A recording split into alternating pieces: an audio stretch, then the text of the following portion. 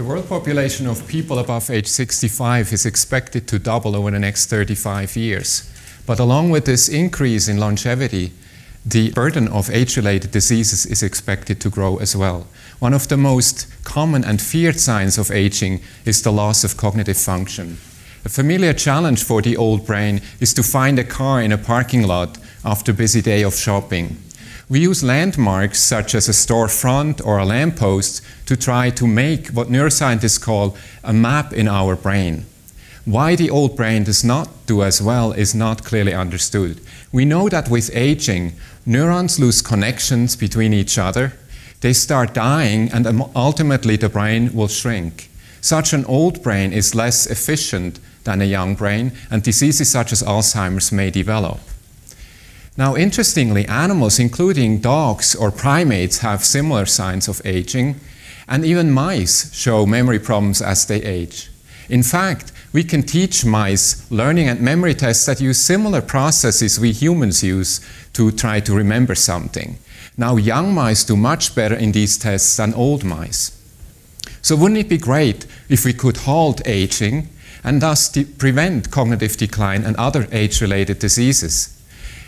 In fact, people have tried to do this for centuries and have dreamed of Dracula and vampires for a long time. A number of companies, biotech companies, are trying to do this now and target specifically aging to address cognitive decline and other conditions.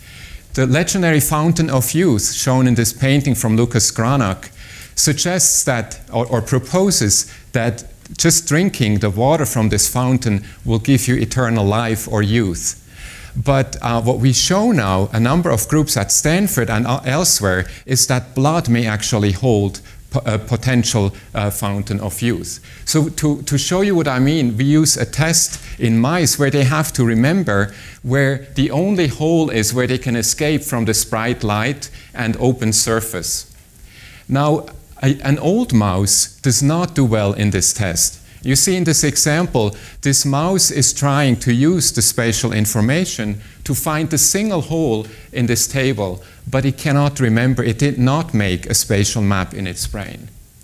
In stark contrast, the mouse you see in the next slide is doing much better in this test. It seems to know its location and where the escape hole, the parking spot for it is. This mouse was treated for 3 weeks with young blood before the test, and by all means it seems to be rejuvenated and know this test.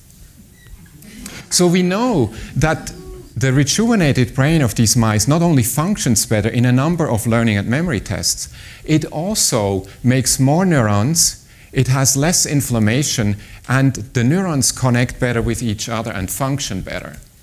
This is quite remarkable to us, but how does it work?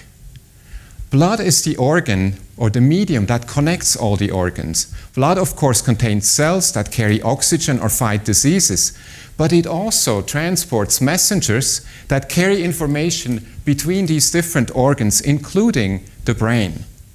We call these messengers hormones, for example, or growth factors. Now we know from studies in our lab that these messengers are very different between young and old blood.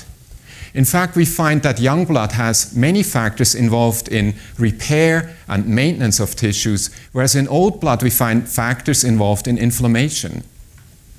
So we think when we treat an old organism, such as the mouse I showed you, with young blood, we give it a boost of these young messengers. And that this recharges the old brain and possibly other organs and makes them function like younger ones again. We know that blood can do this, but we also learned already that most of the beneficial effects are actually in the soluble fraction, which is also called plasma. This offers the opportunity for us to isolate these factors, produce them synthetically so that we can use them as potential drugs to rejuvenate tissues and potentially help cognitive deficits and other conditions. So does this magic work in humans? To put this to the test, we started the company Alkahest, which is currently testing this idea in patients with Alzheimer's disease who are receiving young blood from healthy volunteers. Obviously, we don't know yet whether this will work, but we're very excited to learn a potential power that this young blood may hold. Thank you very much.